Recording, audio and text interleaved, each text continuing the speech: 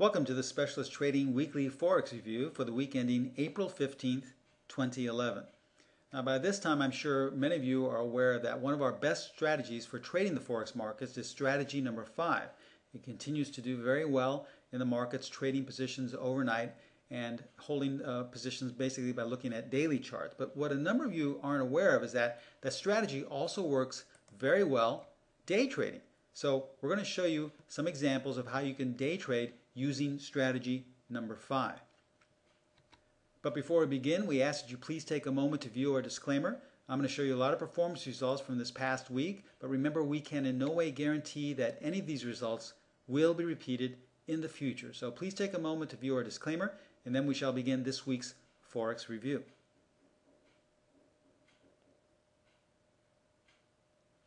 Okay, now as I said, we're going to be looking at strategy number 5, but specifically designed for day trading, or intraday trading, I should say.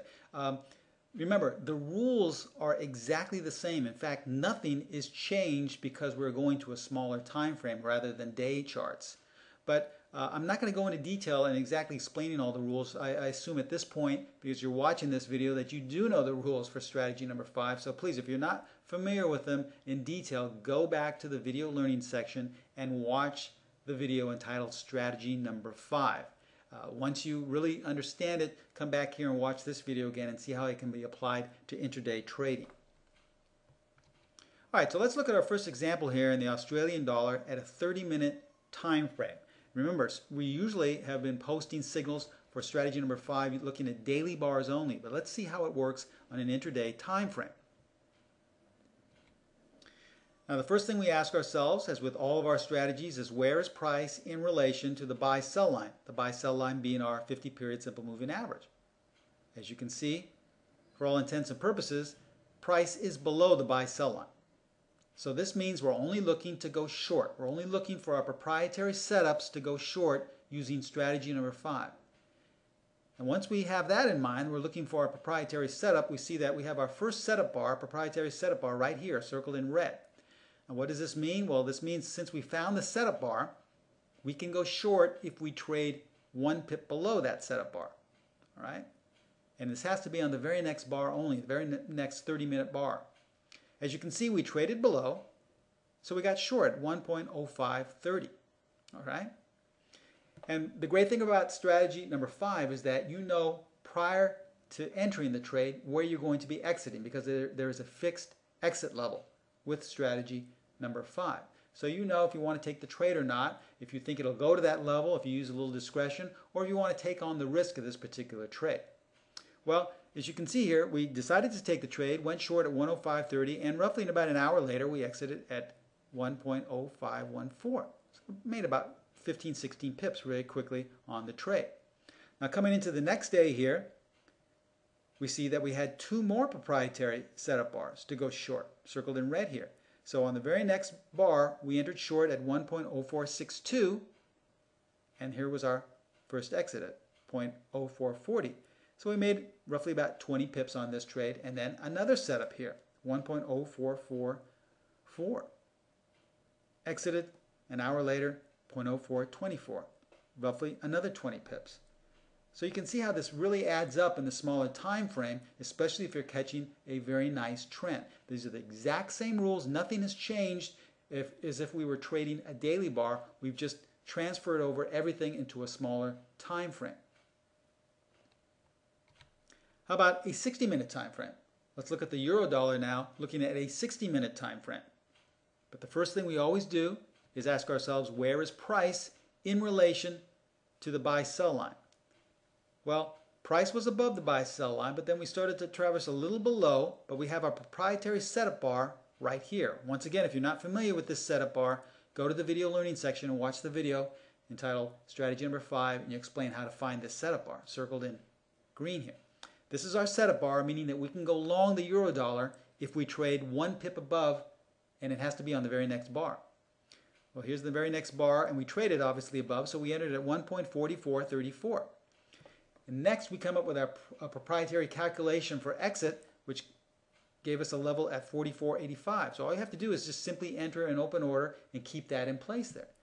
So we exited roughly about 3 or 4 hours later at 44.85. We made nearly about 50 pips on balance. Just trading on an hourly time frame, the exact same rules. If we want to go out for a larger time frame, I know a lot of our students like to trade the 4-hour chart or the 240-minute chart. Let's look at that example using the dollar Swiss franc. We ask ourselves once again, firstly, where is price in relation to the buy-sell line? Price is obviously well below. So this means we're only going to be looking for our proprietary setup bar to go short. We're not going to even consider going long. We're only looking for short sales. And here's our proprietary setup bar to go short right here, circled in red. Okay, this must meet all of the requirements to be a setup bar. Once again, those requirements are on the video labeled strategy number 5. So we can only go short once we trade 1 pip below this setup bar. And it must be on the very next bar, the very next 240-minute bar. As you can see, we traded below there, so we went short at 91.04. And we come up with our proprietary exit, which is 90.64. And just roughly in 2 bars, we made about close to 50 pips again. So the same exact strategy that we've been teaching you and giving you daily signals and nightly signals for daily bars, you can still employ and use on an intraday basis.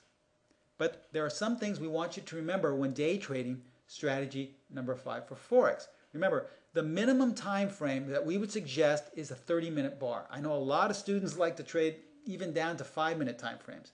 The strategy, because of the noise involved when you go down to these smaller time frames, is not as consistent. And if you remember, we're all about consistency.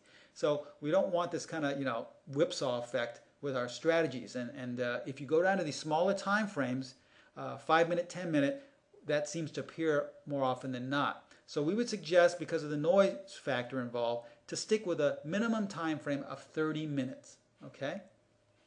Next, if you're going to be trading the smaller time frames, such as 30 minutes, you're going to have more signals. You're going to get a lot more signals, as we saw in that first example with the Australian dollar. In one day, you had roughly 2 signals, or I should say 3 signals.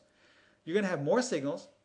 There's going to be less risk because the bars are smaller, but you're also going to get smaller gains. So this is one thing we would suggest. If you do not mind these smaller gains of maybe 10 to 15 pips, then that's fine. Trade a smaller time frame. Should you decide to go for a larger time frame, say a 4-hour bar chart or even more, well, you're going to get less signals. And because of the larger volatility, the larger ranges, there's going to be more risk.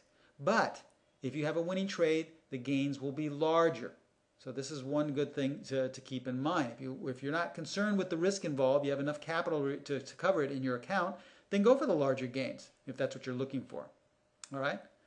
But in closing, what we always suggest is just stick with 1 or 2 time frames that seem to work best for you. Don't trade the full gamut of everywhere from a 30-minute to a 45-minute to an hour and a half. Stick with 1 or 2 time frames that work well, and just stick with them and just focus on those, especially in the beginning. Okay? There's no need to make things complicated. Make it simple, 1 or 2 time frames, and just stick with them. All right, so let's recap this weekly Forex review. Strategy number 5 is a great strategy. It's been racking up some tremendous numbers on an overnight basis, looking at daily bars, but the same strategy can just as easily be applied to intraday trading. All right, so learn the strategy, go to the video learning section, watch the video entitled Forex Strategy number 5, learn all the rules, learn how to find the setup bar, learn how to come up with the proprietary calculations for your stop and for your exit levels. Okay, and then paper trade. Do not jump in head first. Paper trade for a while.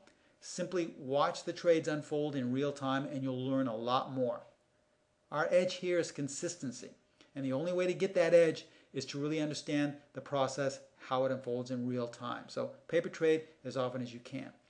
Should you have any questions concerning strategy number 5 or how to intraday trade it or any other strategy than the numerous strategies we have for the Forex markets, please do not hesitate to email me at stephenprimo@specialisttrading.com. In closing, I ask that you take one last look at our disclaimer. I showed you the performance results from this past week using strategy number 5 on an intraday basis, but remember, we can in no way guarantee that any of these results will be repeated in the future. So as you're taking one last look at our disclaimer, should you have any questions concerning this or anything else on the website, please do not hesitate to email me at stephenprimo@specialisttrading.com. If not, have a nice, relaxing, enjoyable weekend, and we'll see you right back here next week. Bye-bye.